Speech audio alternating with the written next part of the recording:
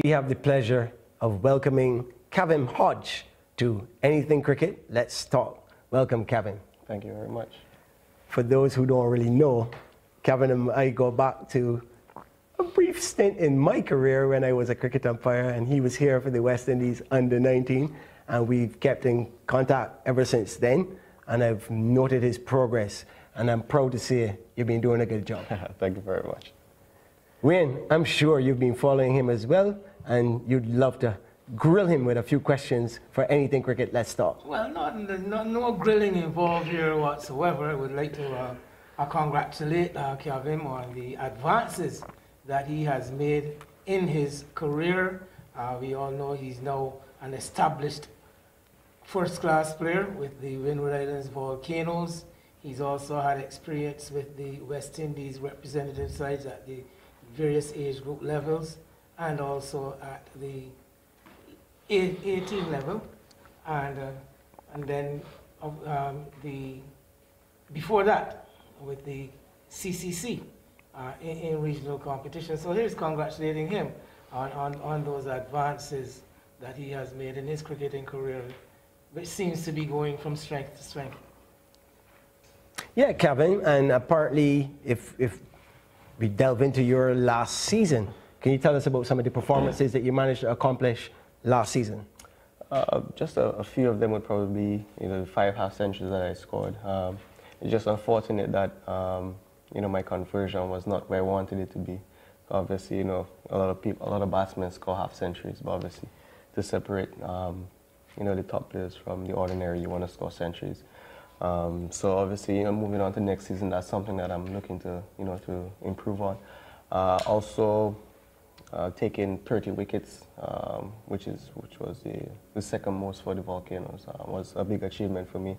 It was really unfortunate that Shane got banned halfway through the season, so it really meant that I had to step up with the ball, and I was quite satisfied with what I was able to achieve.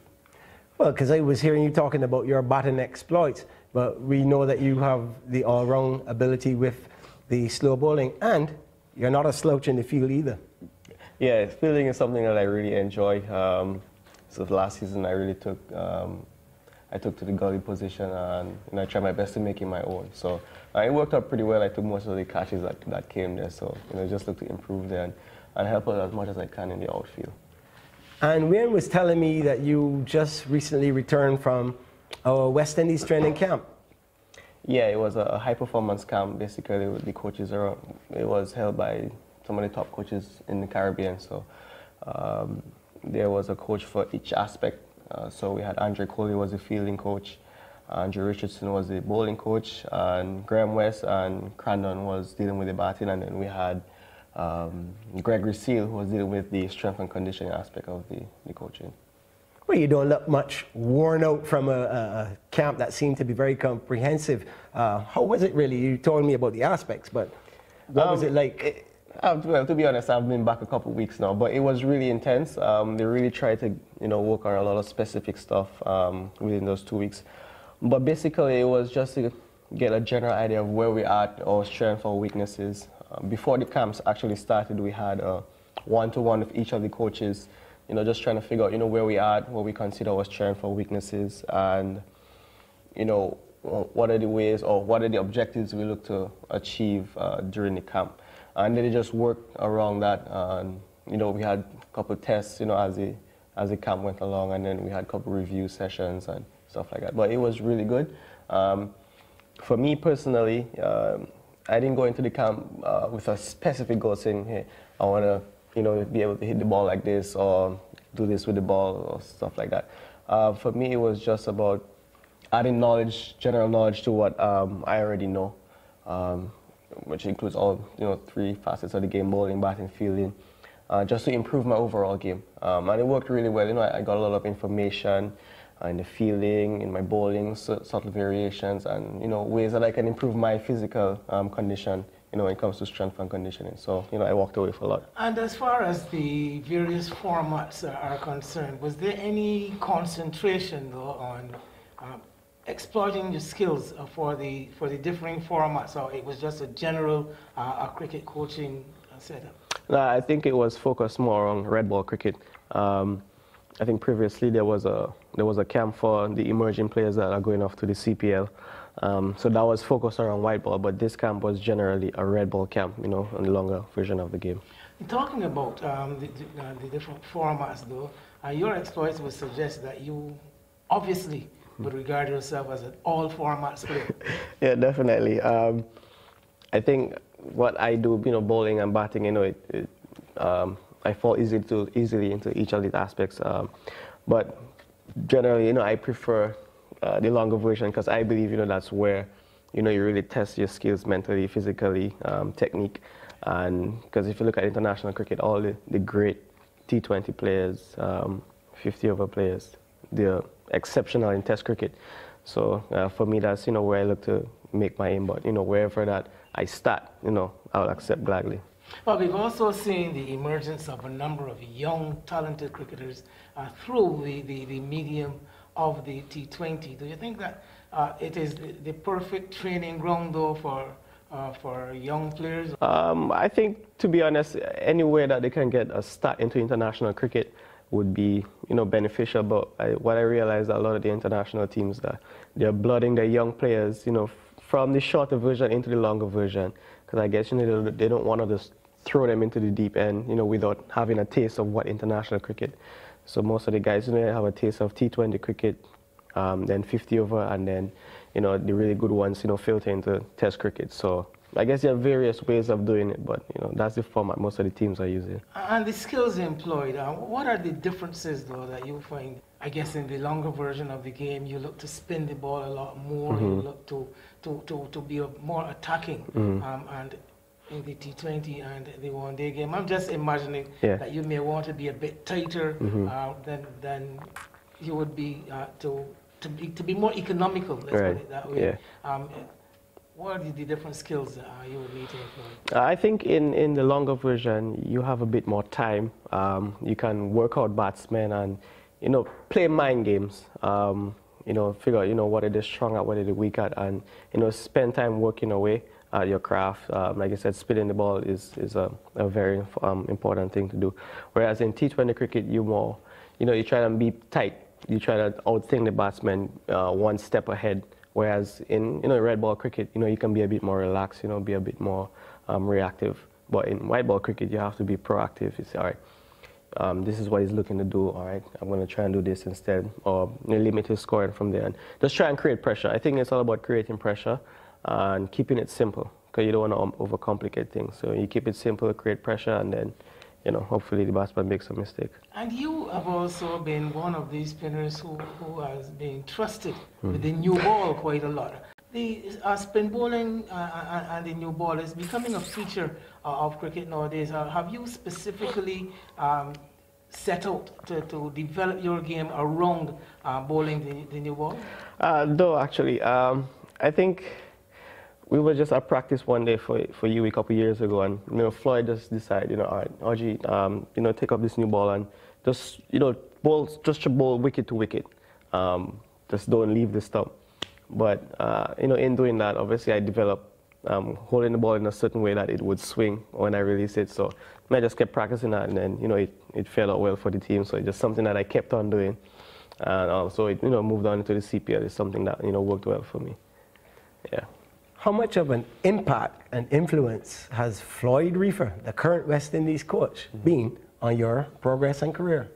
He's had a major influence. I think he's a person that instills confidence into you. You know, I think he plays a lot of emphasis on the mental aspect of the game. Coming to you, I had a lot of talent, but obviously that's one thing. But I wasn't, you know, transforming, you know, that talent into good performances. So, you know, he recommended, you know, hey, reading some books, you know, being confident, stuff like that, you know, motivating yourself. And that's something he does really well. You know, he finds a way to motivate players, you know, get inside their head and say, hey, come on, you know, you should try this and, you know, work at this. And, you know, it's something that I took to, you know, reading a lot of books and... Stick a pin. You mean you weren't in a net, you weren't on the field, you actually did theoretical stuff, reading books about cricket? Yeah, not only about cricket, but about the mental aspect of the game. You know, mental toughness, mental strength. You know, motivation. You know, getting through tough situations. So yeah, I spend a lot of time in the nets, bowling, batting, and stuff, and also fielding in the outfield. But I think I got that edge. You know, paying a lot of attention to the mental aspect of it. I'm going to ask the question: which came first, the studying or the cricket? I think it was a balance. It was a tough balance, to be honest. 'Cause obviously, the schedule, you know, is always something you have to pay a lot of attention to.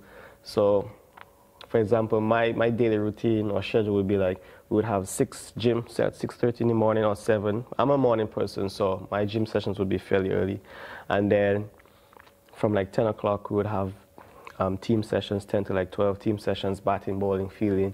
And then most of my classes would be scheduled in the evening time. So obviously, you know, I have to make time to, you know, prepare and then get to class. And then, you know, in the evening you have studies, prepare for exams like any other student. But I think, to be honest, cricket took a lot of time, but obviously you had to make time for studies. And then obviously on weekends you had cricket. So yeah, like I said, cricket takes a lot of time, but obviously you have to be aware that, you know, hey, and also as a student athlete, we have to maintain a certain GPA. So if we fall below that, then, you know, you run the risk of being evicted and stuff like that. You know, so you have to maintain the grade point average that is required. So, like I said, you still have to put in the work at school. What is your course of study? Kinesiology, sports science. Well, yes, could you be a bit more explanatory for the average layman like myself? Yeah, so it's basically the study of the body, human movement, but the degree itself entails a lot of different specifics, such as nutrition, human physiology, anatomy, and it also goes into the business aspect of sports marketing, sports management, and also sports psychology. So it's basically a broad, you know, and it's all focused around sport. The degree is focused around sport. So a lot of this stuff that I did in the classroom, for example, like strength and conditioning, human physiology, and also nutrition, I could filter that directly into my game, you know. So I learned something in the classroom, I say, oh, this is that. And I could, you know, practice it, you know, put it into my daily habits and stuff like that. Life after cricket. How important do you see it as being preparing yourself for life after cricket and, of course, your area of study? Where could you see it leading you? Yeah, that's something that's very important. I think obviously being at the university and balancing school and cricket at the same time, I think that's one of the things that prepare you for life after cricket. So, you know, earlier I mentioned the schedule that we had. So I think, you know, obviously, you know, growing up, having your family, having your home, you have to deal with all these sort of things, you know, work, family, you have to go out, pay bills, groceries, all these sort of things. So it just, you know, it helps instill the discipline of managing your time. That's very important. Time management, being disciplined. Sometimes you might not feel to do something, but is what required at the moment. So obviously for me, using this degree, I'm looking to go into strength and conditioning, you know, physiotherapy. So that's what I'm looking at. Well, obviously right now, you know, I just want to have to go out, pay bills, groceries, all these sort of things. So it just, you know, it helps instill the discipline of managing your time. That's very important. Time management, being disciplined. Sometimes you might not feel to do something, but is what required at the moment. So obviously for me, using this degree, I'm looking to go into strength and conditioning, you know, physiotherapy. So that's what I'm looking at. Well, obviously right now, you know, I just want to, you know, get further into cricket and then, you know, see where that leads.